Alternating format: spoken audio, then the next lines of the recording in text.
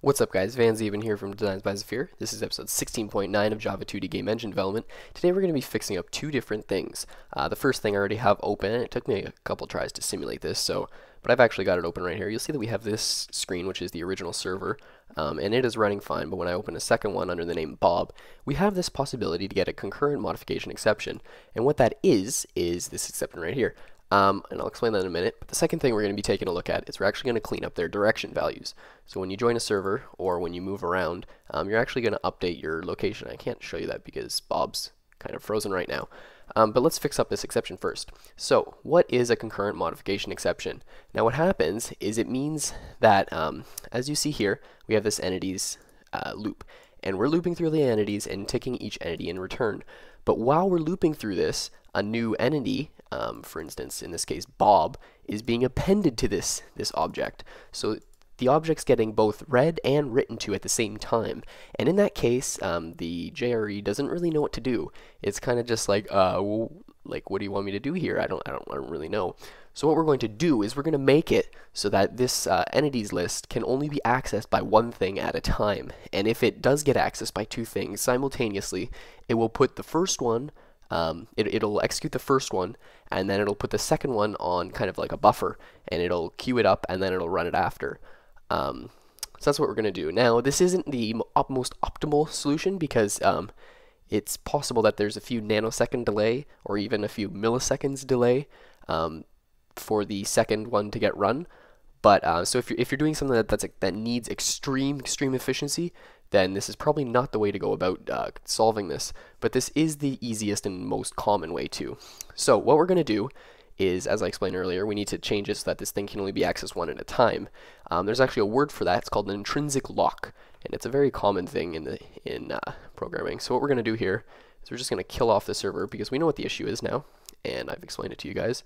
And I'm going to kill off this second client here as well, and we're going to switch back into our Java workspace. So there's two different ways that we could do that. We could go right here and we could just type synchronized, type synchronized, and then we synchronize entities, and then just wrap it in colons here. And you'll see that that does pop up as valid. And that will synchronize it here. But for this to be effective, we would need to find every instance of this entities and actually wrap it with this synchronized thing here. And we don't really want to do that because that's kind of inefficient. Because you'll see there's a bunch of them here that we'd have to change. I don't really want to do that. So what we're going to do instead is we're going to actually make a function for it. So let's just clean this up. And we're going to go right here. And we're going to say public void, or public list entity get entities. Okay, and that's going to return this dot entities. Okay, now to make this a synchronous class, because this is just like any other getter here, we just put that keyword right here. So we go synchronized, and that'll synchronize that function. So now wherever we use entities here like this, we can just call this. So what we're going to do is we're going to do a control find, and we are actually going to just replace, let's just do this for now. Get entities. We're just going to replace all. That should do that, but then we need to go back up to the right here. Do that. And import it. Did I spell it wrong?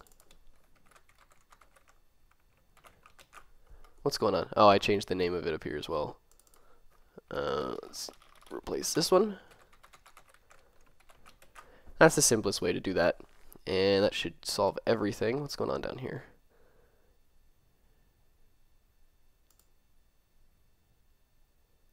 What's going on? Oh, I spelled this wrong. Get. There we go. So that solves all that, and we just need to actually clean up some function names here. But this is a lot simpler. Okay, and I think that's it. Yes. Perfect. So that should solve that issue. So we're actually going to verify that this is solved. There may be another place that we are accessing entities, but I don't think it's public. So yes, it is. Let's change it to private and check where else it's being looked at. Oops. And save it. If there's any errors on here, then that means that we can't do that. And there isn't, so we're good. So now, let's actually run it, and I'm actually going to run a few of them right now to verify that this is solved. So I will be back in a few seconds if I come up with this error again. Okay, so back after running about 20 different instances of this, and we seem to be good. If it pops up again, we can see what's going on, but it should be solved. So that was pretty simple. Next, what we need to take a look at is the move packet. Now we want to send some extra data with this move packet because right now we just have the X and Y coordinate. There are two things that I want to address here. One thing, something that I could have done last episode that I didn't do, and I'll explain that in a second. And the other thing is going to be pertaining to how we could address this in a much simpler fashion, but we need to take a look at two different things for that.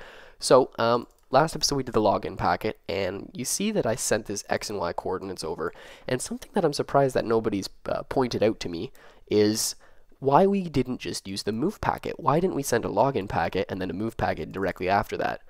The only reason that I didn't do that is because I'd rather only send one packet than two. There's not really any real reason why I didn't do that. I could have done that. It's a valid solution to solving the issue last episode.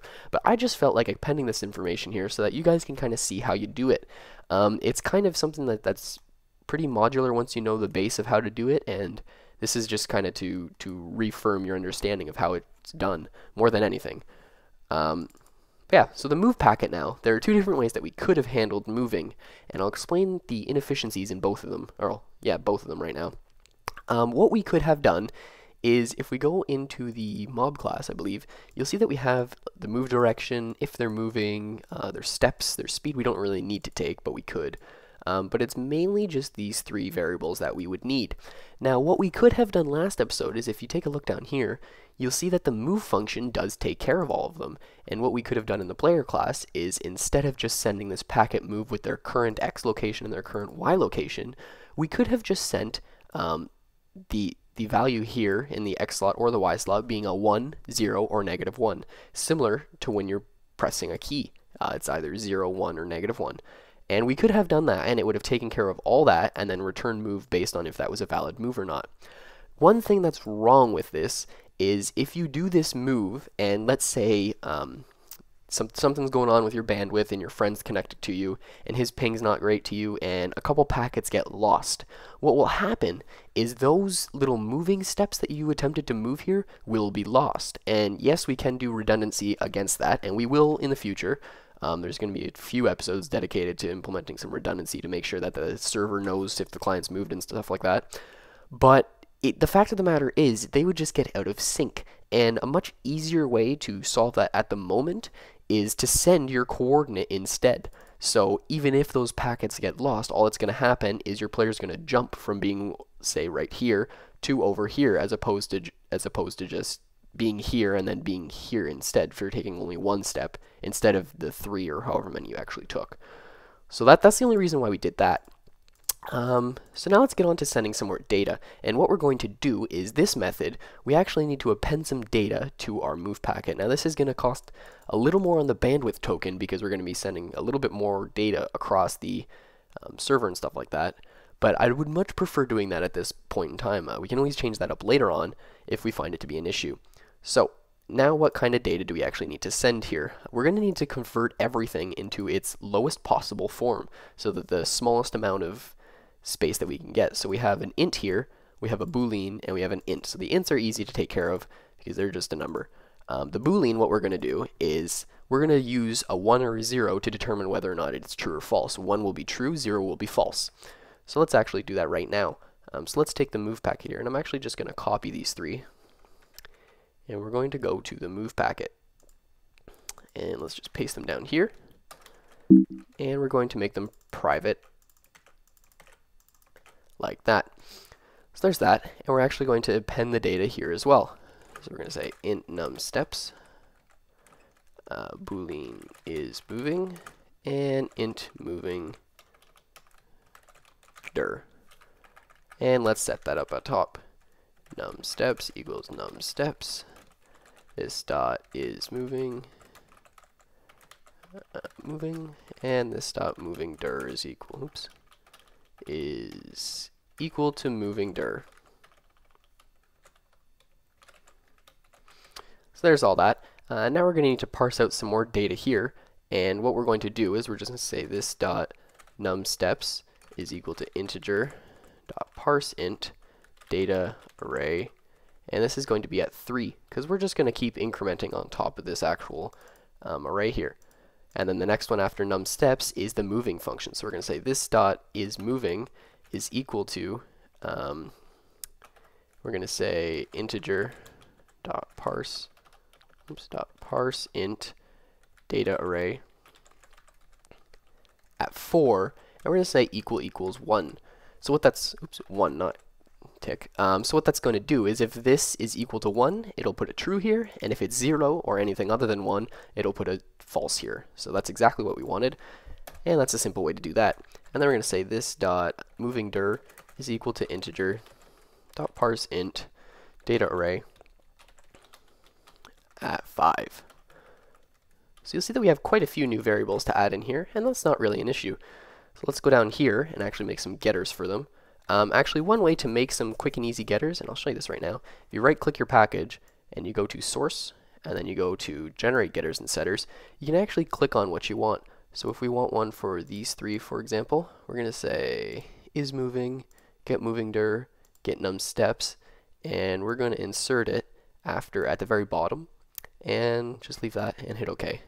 And it'll actually generate these 3 for you. So now you see we have get num steps, is moving, and moving dir. So it's a very simple way to generate them without typing all that code out. There's probably a shortcut, I don't know. Now we need to append the data to this get data function here.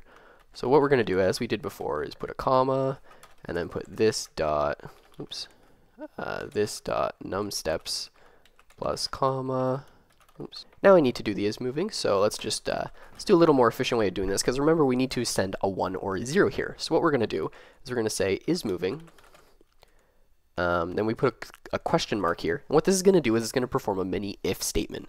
Now it's going to say if the first Boolean expression is true, then we use the question mark, and then we're going to say then what are we going to do? We're going to put a 1 there. Else, and to signify else you use a colon, and then we're going to say 0. What that's going to do, again, is dependent on this Boolean expression, it's going to output either the 1 or the 0. It's just a little quick way of doing that, just tips for you guys, so you don't actually have to do a giant if statement, which would look kind of big here. And then we're just going to say is this dot moving dir. So there's all that data is being sent. Now we just need to edit the player. So let's add those in here. So we're going to say this dot, this dot num steps, this dot is moving, and this dot moving dir.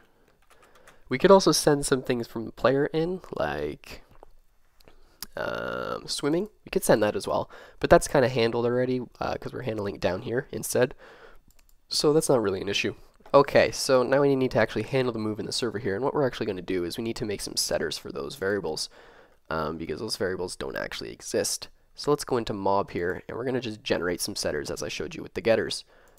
So we're going to right click, go to source, go to generate getters and setters, and we're going to do num steps, moving dir, and is moving. Okay, and we are going to put them after get name. And there we go. So there's the getters. Actually, we didn't need the getters, we needed the setters. My bad. Let's do that. So num steps, set num steps, moving dir, and you. And we're actually going to generate them after get moving dir. Just put them all at the bottom. So set num steps, set moving dir. So there's that. So let's go into the server here and let's actually set that. So this dot connected players dot get at index. And actually I kind of want to make this a little more efficient right now because this is going to repeatedly get the same one. So we're actually going to change that here. We're going to say player MP player, MP player is equal to that. And then we're just going to say right here, we're going to say player.x. And for this one, player.y. And for this one, player dot. Now we're going to say set moving is equal to packet dot is moving. Player dot set moving direction is equal to packet dot get moving direction. And player dot set num steps is equal to packet dot get num steps. Okay, so that'll update the internal function here. Now we need to handle it in the client as well. So let's go over to the client and change that. And I should actually be doing it here, yeah. So we need to go here. We need to say packet.get. Let's do num steps first here. Packet.isMoving and packet.get moving dir. So this is going to throw an issue, and that's okay because we're going to go into the level right now and clean that up. So in the level, we got to go all the way down to the move player function here. And we're going to say player mp player is equal to player is equal to this dot get entities dot get at index. Okay. And what is that? What's that doing? Oh, casting. There. Okay, cool. And then right here, player.x. And right here, I'm just going to delete that whole line. Y is equal to y. Player.set moving is equal to, forgot to add these arguments here. So int num steps. What's that first? Yeah. Boolean is moving int moving dir. So down here, player.set moving is moving. Player.set num steps and player.set moving dir. So there's all that, and now if we run it, everything should be running as we want it to. So let's go over to this. Let's open up the game, and we're going to run the server. Name is Van Zeeben. And we're going to move our guy over to this little thing. Run up the second instance here. Okay. And bring that over there for you guys. No, and your name's Bob. So now I see Bob's connection and Van Zeeben's connected. And if I move Van Zeeben over, you'll see that he now is moving with direction. So we do have that, and that is all nice and dandy. And if I do the same thing on Bob, you'll see that Bob moves around with direction. So that's that. And you'll see he does walk as well, which is very, very nice. So that's everything that we need to do. I'm actually going to do one last thing, and I'm going to get rid of this text here because I'm kind of sick of seeing the spam of so-and-so's moved. So that was up here, I believe. Yeah, right here. Let's get rid of that because we don't need to see it anymore. So there's that. That has been this episode here. We solved quite a few things. Feel free to take a look at the next episode and check back with us. So you guys have a good day. This has been Van Zeeben, and I shall see you guys next time.